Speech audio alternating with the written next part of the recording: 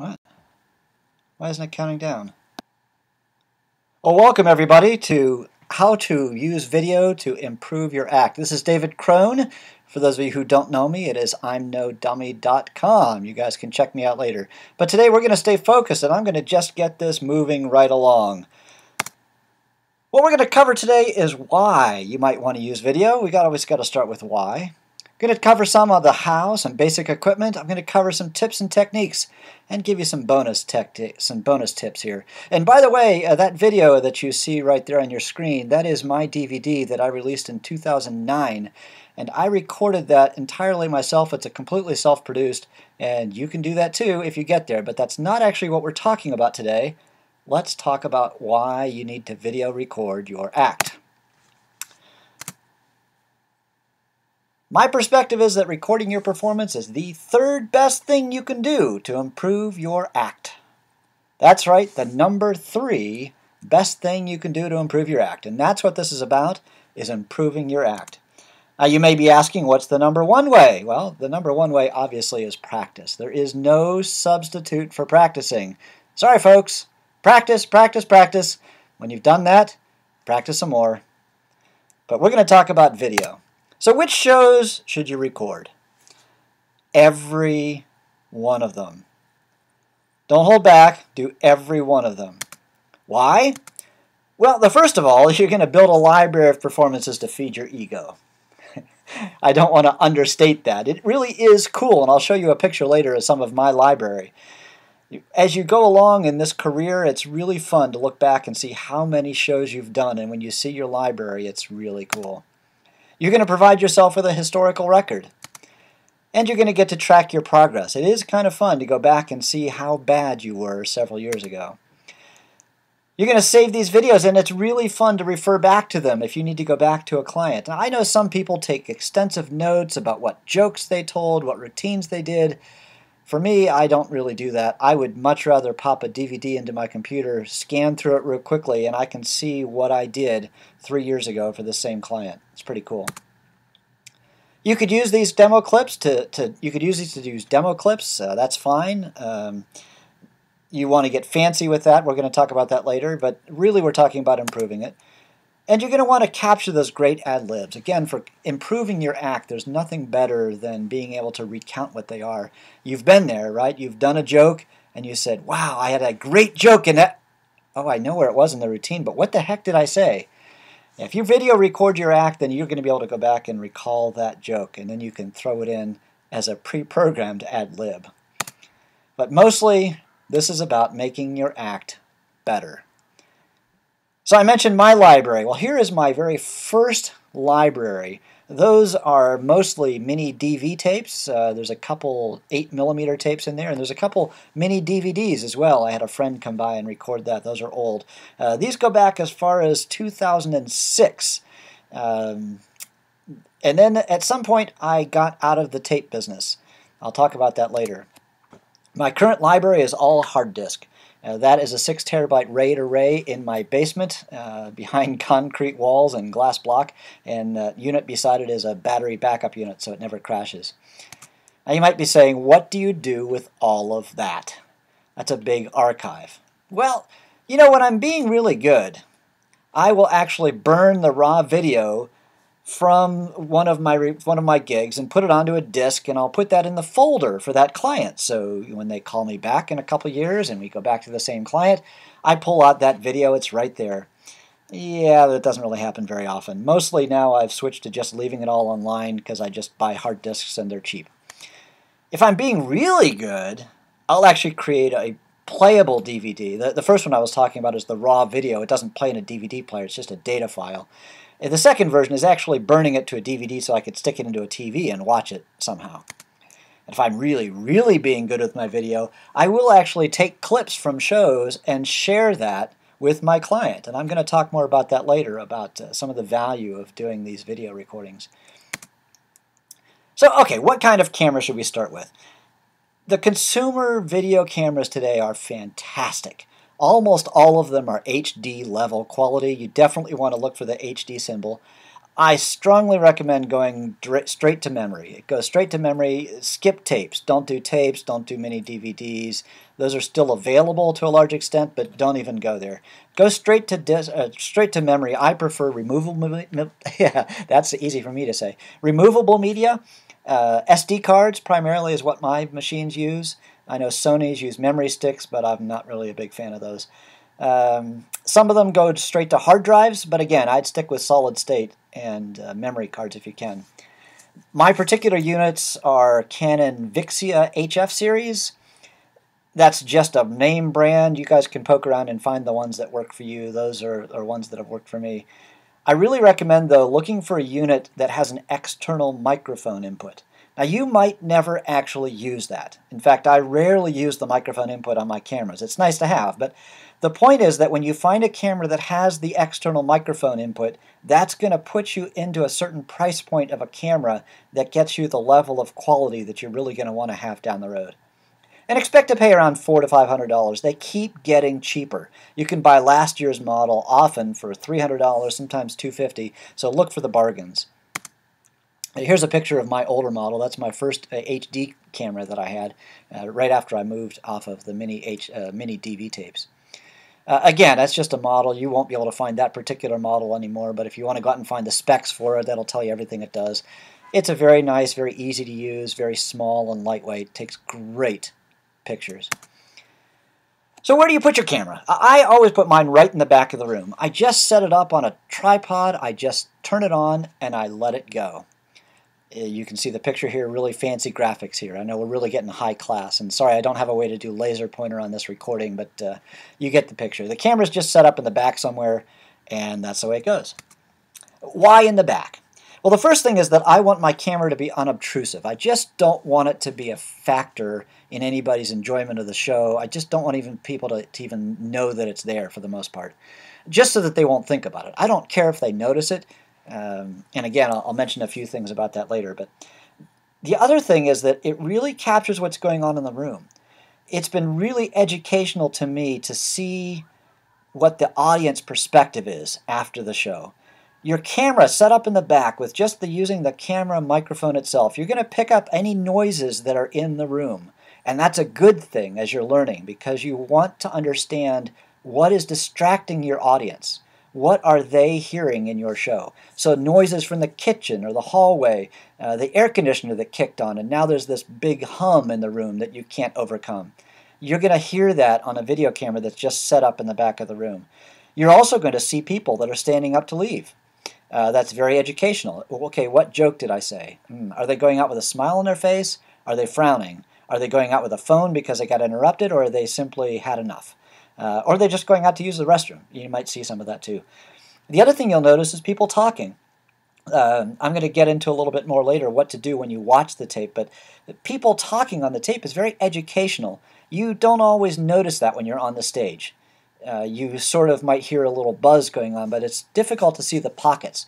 You can watch later, you can see what groups of people are talking amongst themselves and when are they doing that during the show. It's very educational. And the main thing, though, for the back of the room with just using the camera is what does it really sound like to the audience? I've had a lot of people say, oh, you're going to get the speakers. Well, yeah, that's exactly what I want, because I want to know what it sounds like if I were actually in the room. And that's what you're going to get by doing this technique. Let's go over a few random tips here. You're going to want to get a really tall tripod. I actually don't use a tripod. It has 3 legs on it, but it's not officially a camera tripod. It's actually a lighting stand. I'll show a picture of that in the next slide here. But I put a tripod head on it that mounts the camera mounts to. My goal really was to get the camera up higher than the heads of people that are standing up. If you have the camera on a normal tripod, invariably you will have people noticing the camera and then ducking down as they walk past it. And I just think that's really annoying. It's not very pleasant to the attendees, and it draws too much attention to the camera. I like to set it and forget it.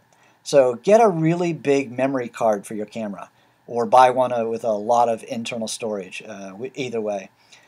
My camera in full SD mode, full HD on an SD card, will run 9 hours of full HD video.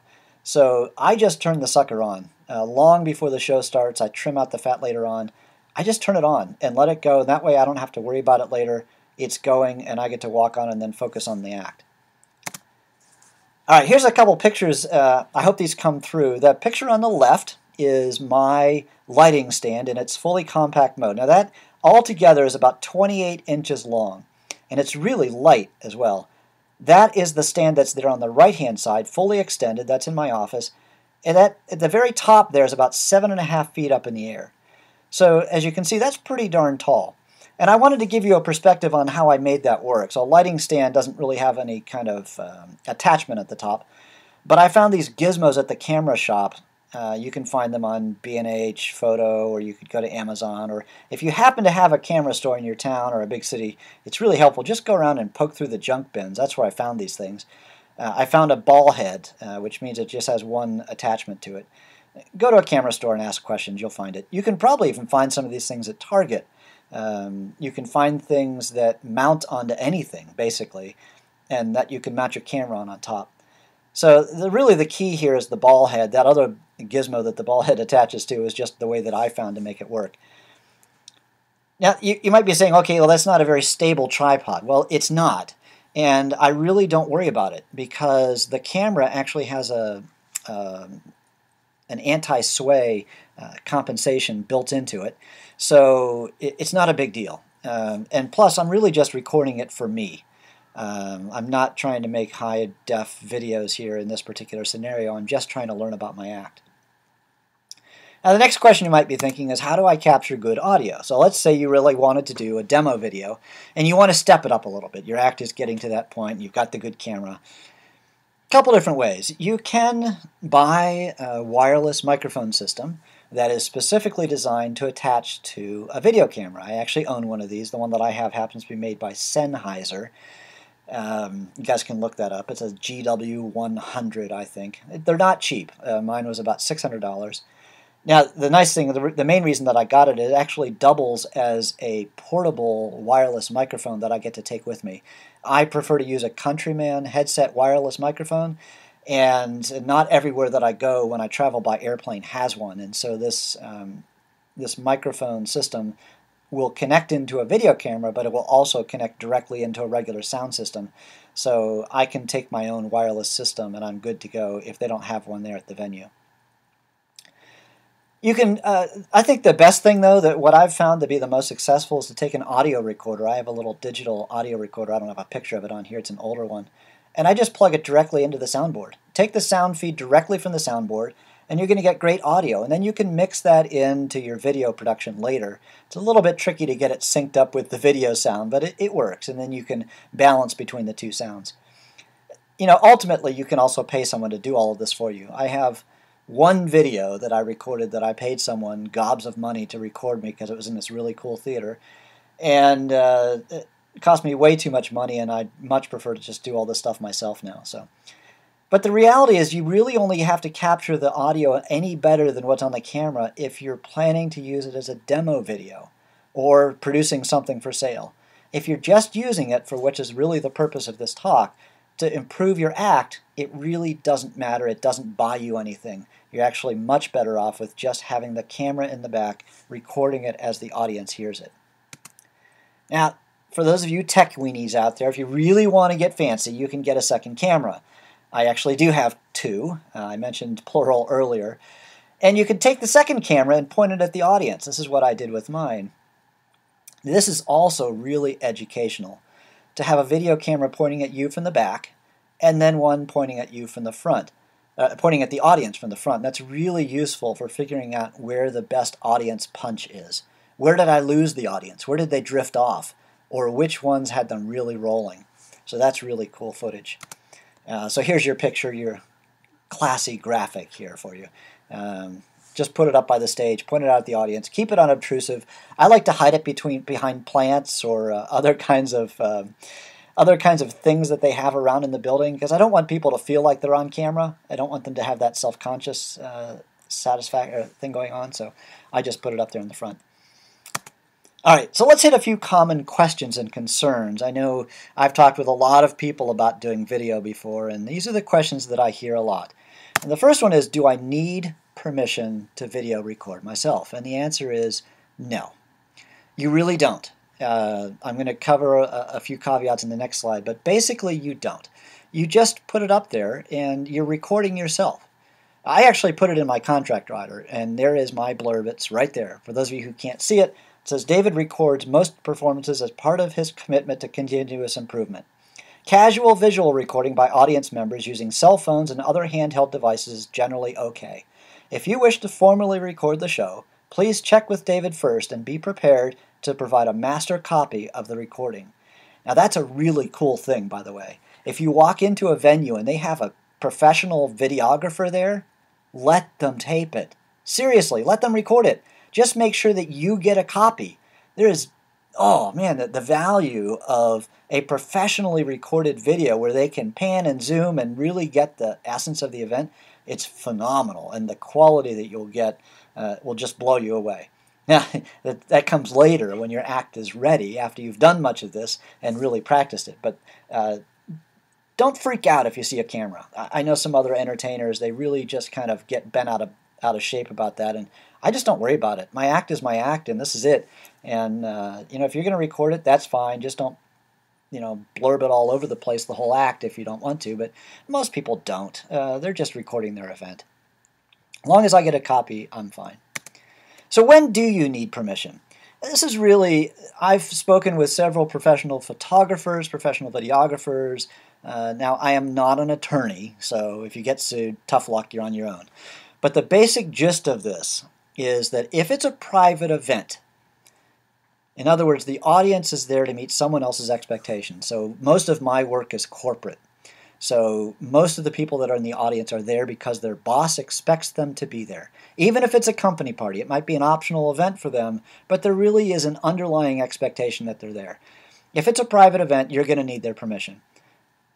Only though, right? It's a private event and people in the video are clearly identifiable. So if you set your camera up right and it's really just pointed at the stage, the only people you're going to have to be concerned with getting permission from are the people that you bring up on stage that show on the video. And number 3 is if you plan to release the video publicly. So if the only purpose of your video is to improve your act yourself, you're the only person that's ever intended to watch this video, or maybe somebody else that you're conferring with on your act. If that's the sole purpose, you do not need permission regardless.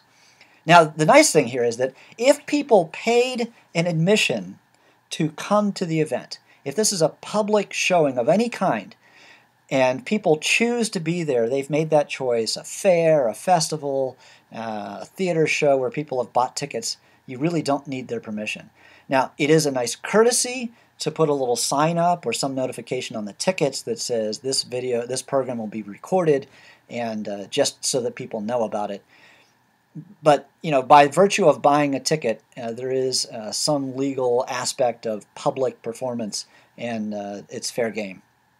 So I really just wouldn't worry about it. For most of your events, and again, for really working on this just to record your act and to get better, just do it. All right, now I mentioned that recording it is the 3rd most important thing that you can do to improve your act, and that the most important thing you can do to improve your act is to practice. That leaves us with the one in between. So the 2nd most important thing you can do to improve your act, have you guessed it yet? I've already mentioned it. Watch it. And I'm not kidding here. You can go to all this hassle and trouble and set up your video and record a fantastic video recording of your program. But if you don't watch it, there's no point. You have to watch it. Now, I know what you're thinking. I've heard it before. I hate to watch myself. Guess what? Too bad. And here's the other side of that. If you can't watch yourself, why would you expect anyone else to watch you? Seriously. If you can't watch it yourself, why would you subject someone else to it? Get over it, learn from it, and by the end, after you've done this for a long time, you'll actually crave it. You will come to expect that videos that you can review later, and you will love doing it. Trust me on that one. All right, a few tips on how to actually watch it. Now, what are you going to look for? All right, so watch it by yourself, first of all. You really want to do this as a private thing, especially getting started in this process. Now, I know that there's been an audience, but when you watch it on video, it is different. And it will be freaky the first times that you watch this. It'll take a while to get used to this. So watch it by yourself. You might send it to a friend or a coach, but mostly watch it by yourself and watch for some things. Now, I had Sammy King as a coach for a while. Sammy's fantastic, by the way. If you guys ever have a chance to work with him as a coach, jump at the opportunity. Don't hesitate. And here's a couple of things that he did with me. We worked on a video of my act, and that's how we did the coaching sessions. This is what he did. We watched it straight through. We took some notes. We watched it again with the sound turned off. That one had never occurred to me before Sammy had mentioned it. It was really revealing. Then run it again with just the sound and take more notes. And then finally watch it one more time with both the sound and the video again. Friends, when you do that, it's amazing what gets revealed to you. I just can't even give you the specific examples. It's just amazing. Some specific things to look for when you're going through here. I'm going to focus on the things to improve first, but before I even get there, one of the things that I want to encourage you to do is to appreciate the laughter.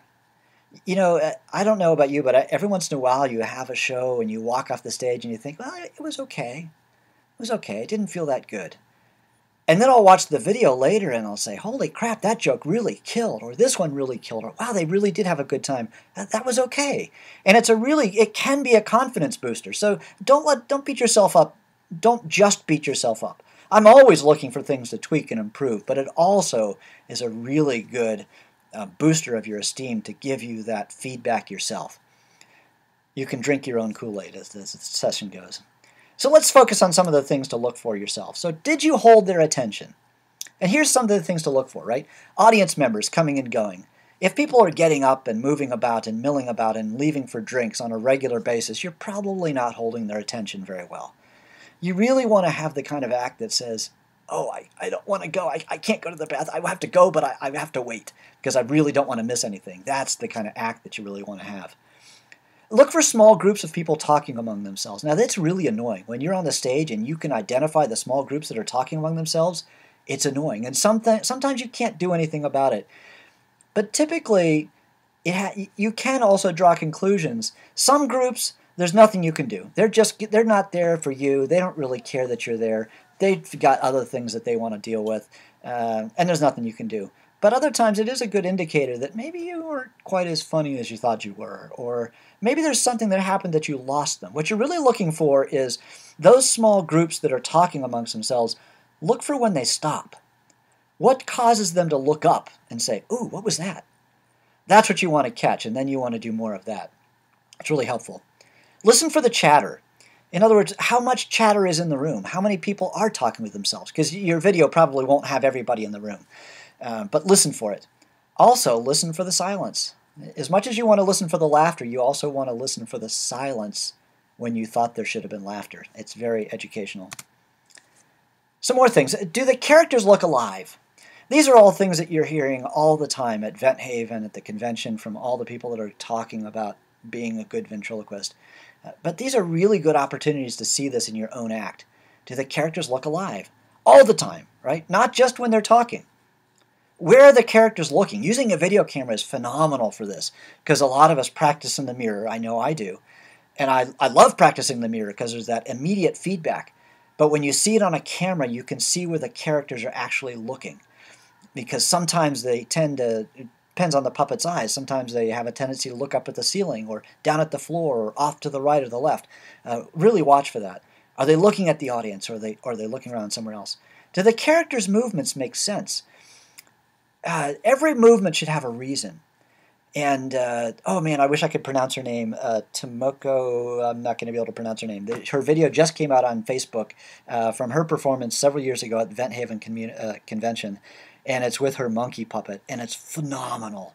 Oh, the manipulation that she has with the puppet. Even watch her without the sound. It's hysterical. Every movement that puppet makes has a reason.